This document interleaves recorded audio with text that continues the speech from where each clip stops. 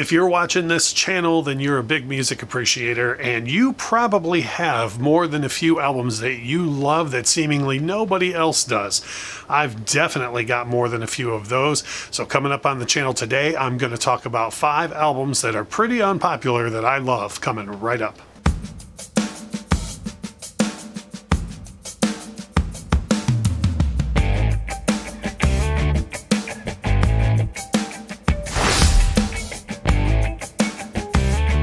Hey, it's Russ from the Infectious Groove podcast and Vinyl channel. And as I said in the intro today, I'm going to talk about 5 albums that are pretty unpopular that I love for a variety of reasons.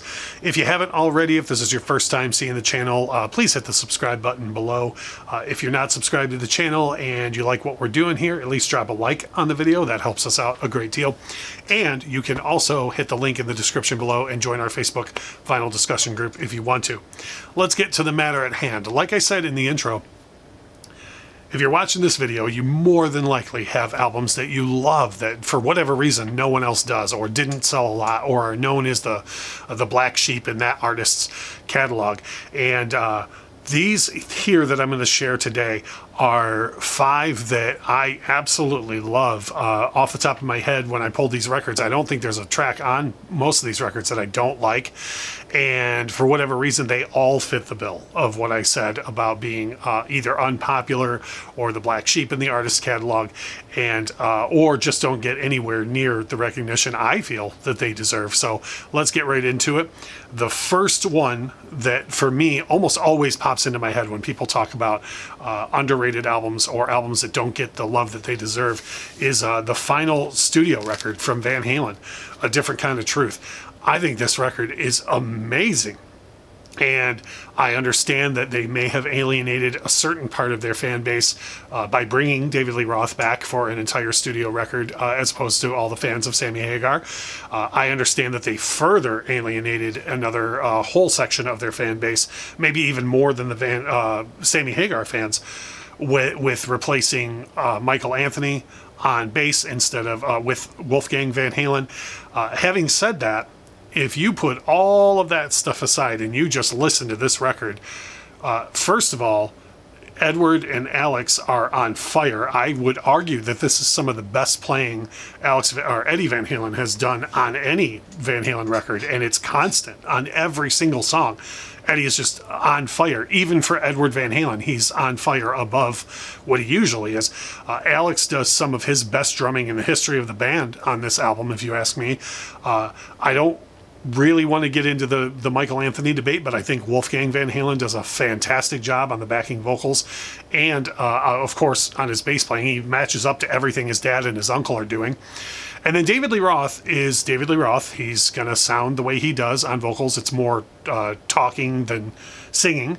But his vocals, David Lee Roth has always had a very clever turn of phrase with his vocals. And on this album, he's, again, lyrically, he's on fire. There's some stuff that looks frivolous on the surface, and then when you really listen to the way he's making his rhymes happen, his verses, and what he's actually saying, it's just a tremendous work from David Lee Roth that he contributed to this record. So Van Halen, Different Kind of Truth, definitely one that I would say it needs more love, and it's an unpopular album that I love. The next one, as of the shooting of this video, it has never been on vinyl, so hopefully the cover art's going to show up right here over my shoulder. That's the plan. And that is the album that Garth Brooks did as Chris Gaines. It's even known by a couple of different names. It's kind of confusing. It's known by either Chris Gaines' Greatest Hits or Garth Brooks in the Life of Chris Gaines.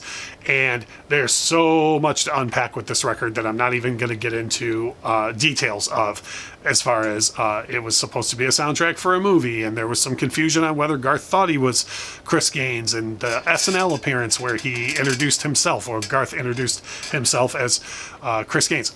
Again, and you're going to find this as a reoccurring theme with a lot of these records that I'm going to share, is if you put all of that aside and you just put on the album Chris Gaines' Greatest Hits or Garth Brooks in the Life of Chris Gaines, the whole record is absolutely fantastic. There's really, really, really good pop and R&B and rock-ish songs on the album. It's produced by Babyface. A lot of the songs were written by Kenneth Edmonds, and along with Garth and, of course, a team of songwriters. And it's just fantastic, good pop music. Garth delivers a great vocal that's totally different than what he's used to on almost every song except for It Doesn't Matter the Sun, which just sounds like Garth singing Garth. But the entirety of the rest of the record, he really does something completely different vocally than he'd ever done before. Now, I say this isn't on vinyl right now because Garth Brooks himself has alluded to the fact that when we do get more Garth Brooks vinyl coming soon, apparently, the Chris Gaines album is not only supposed to be included in that, but we're supposed to be getting some extra tracks and things like that as well. So Garth Brooks and the Life of Chris Gaines Greatest Hits, whatever you want to call it, I definitely think that record deserves more love, and it's I'd almost call it hated, and I love it. I love every track on it. The next one continues my theme of if you put all of that aside, this is a great record, and it's 2008's Chinese Democracy. And when I say put all that aside with the history of Guns N' Roses, I say this record came out in 2008. It should have come out in 1999, 2000, 2001, 2006. Well, it finally appeared to us in 2008, and there's even a ton of debate over what ended up on the record as opposed to what could have. Again, I'm talking about putting this album on right at the start and going straight through. I think this album deserves a lot more love than it gets. This is one I'd kind of like to hear some comments on in the comment section below. I find that when I discuss this record with people, anytime somebody initially says, "Oh, I don't like Chinese Democracy," I almost always find that when I ask, what is it you didn't like about the record, it comes out that they actually never gave it a chance, or they heard maybe one song, or someone told them that it was bad. I think this is an absolutely fantastic record. Again, do I think it's justified that it took so many years and so many millions of dollars and so many people are playing on it?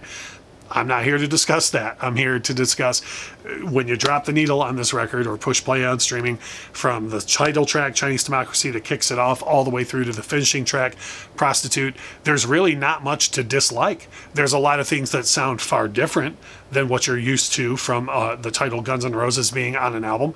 And there is quite a bit that sounds the same as what you're used to. But all the way across the board, I think this is a great record that doesn't get anywhere near the love that it deserves, and it's just flat out unpopular, and I just don't think that it should be. Next up on the list is somebody you would never think would have an unpopular or underrated record, and that is King of Pop, Michael Jackson.